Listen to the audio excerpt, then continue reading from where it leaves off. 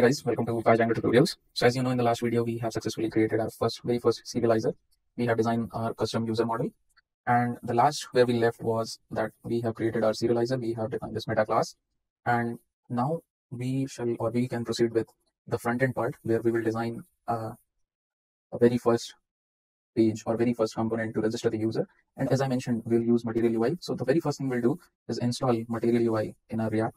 So what we can do is type in Material UI React, and we'll take help from official documentation only. So this is already given here only. So let me just copy it and click on get started. And I'll use the light theme. I somehow like the light theme a lot. I mostly prefer dark theme, but in this particular case, I like the light theme a lot. So all I can do is cd frontend, and okay, haven't been copied. So let me just come to the installation section, and I will be using npm to install it. And let me just copy it here. By the time, let me also tell you that my node version is currently 16. 16 is also a LTS version, so it is long-term supported. So I won't be having any problem. Now 18 is also released. So if you are having 18, so version 18 is also LTS version. So that's also fine. So there's nothing to worry about that as well. So you can continue with the tutorial pretty easily.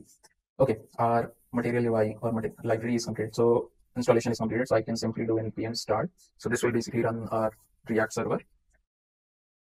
This usually takes 10 to 15 seconds to start up or load for the very first time, and then the process becomes really fast.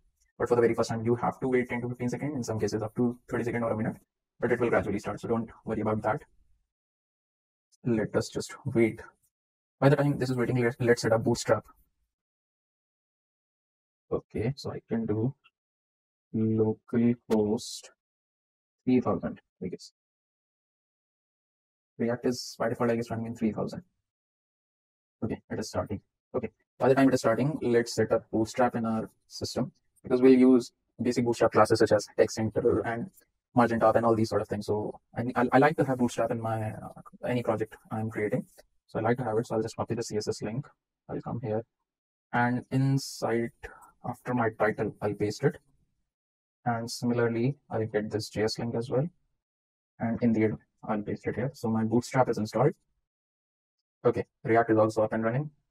Now we can test our Bootstrap. So what we can do in here, we can create one div, and inside div we can give h1 heading, hello Bootstrap.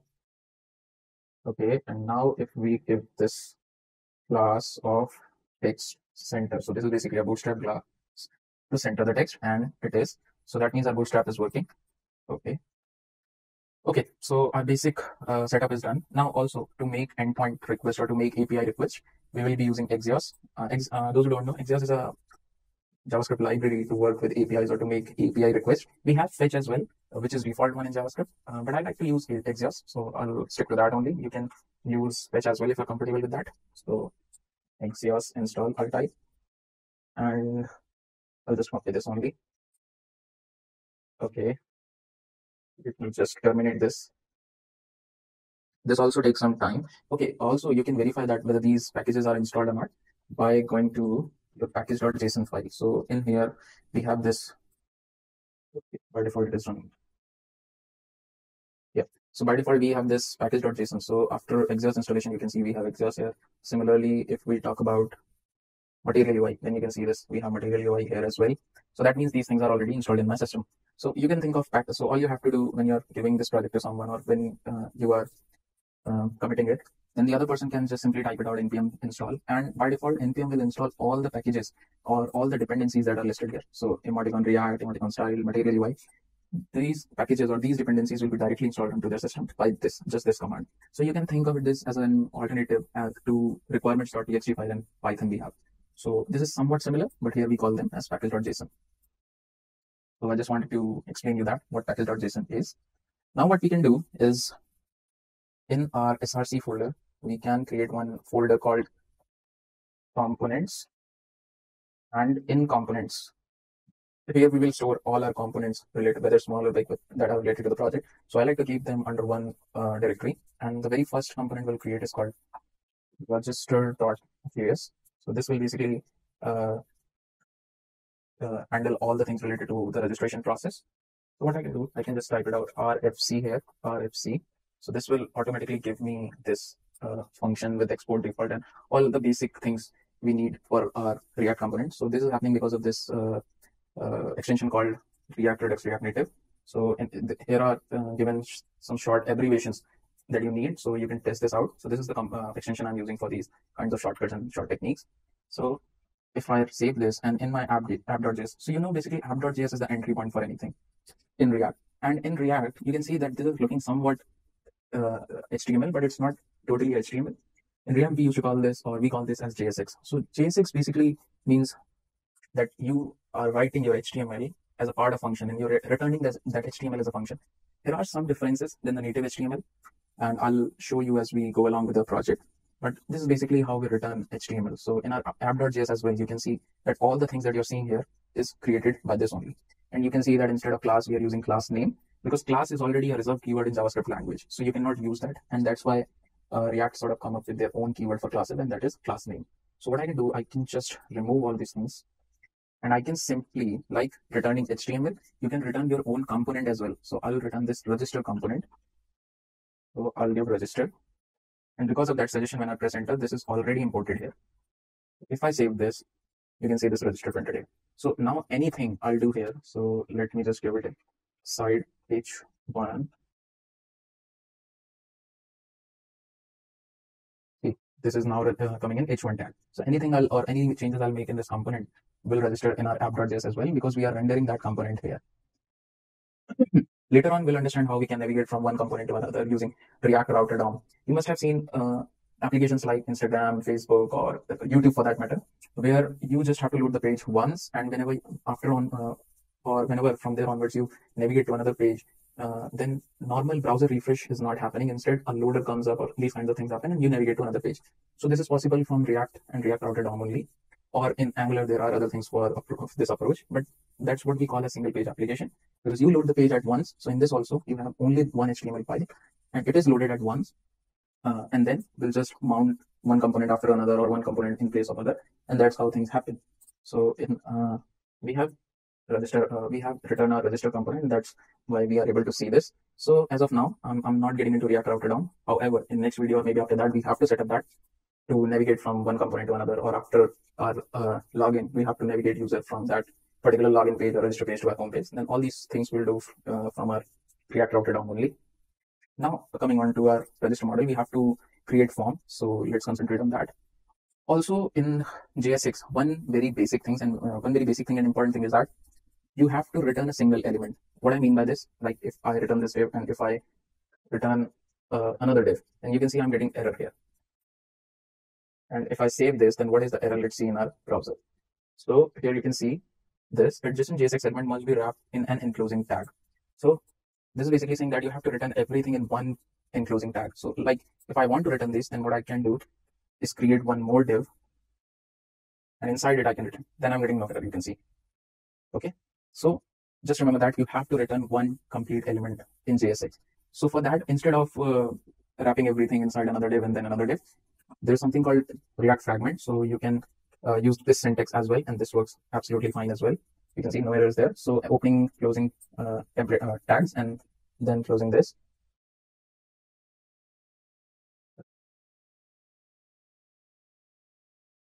Okay, yahan se karna. Okay, so you understood that you have to enclose everything under one parent tag, or you can use fragment as well. So this is what we call as React fragment. Okay, so let me just remove this. So now we are ready to create our form.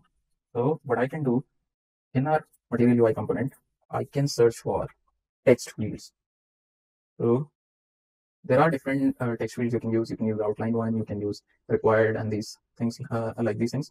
But I mostly like these outline ones, so I use this only.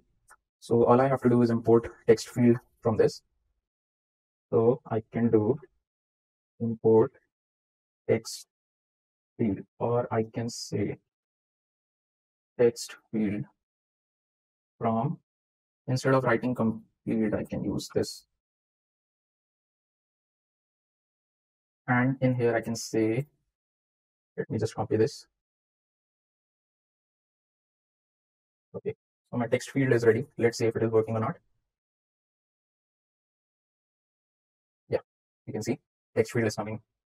Fine. I can give it as class called container, a bootstrap class. So it will basically center everything. Not center, it will basically give margin from left and right. And then I'll give a class called text center. So basically this will, I guess, center everything. Yes. Now I can use another text field as well. So I basically want 4 text fields, and those will be email, first name, last name, password, right? So I'll just copy paste this 4 times. Outline basic would be ID. So I'll give ID as email, first name, last name, and last would be password. Label I can type as email, first name, last name, and then password. So okay, so these are inline elements, so I should actually wrap them inside single div tag. So this would be better. Let me just fast forward and add to it for you. Yeah. So our form is complete. Now what we can do, we can give a bootstrap class of margin top of 3. So as I said, I'll not use CSS that much probably, and I'll use the inbuilt one or take help from the external libraries and dependencies. So yeah. Okay, our form is already looking quite decent. Okay, what else we need? We need a button. So we can have button as well. So I'll just come here and type out button. So a basic button with this. I think this will work, this contain button. So all I have to do is import button. Sorry, here, import button. And right after this, I can say button. I can just copy it from here. So I want this contained one. Okay, and I can write save. Yeah. And similarly, I can wrap this as well in my div. And class name will be MP3. And now I can paste it here. Yeah.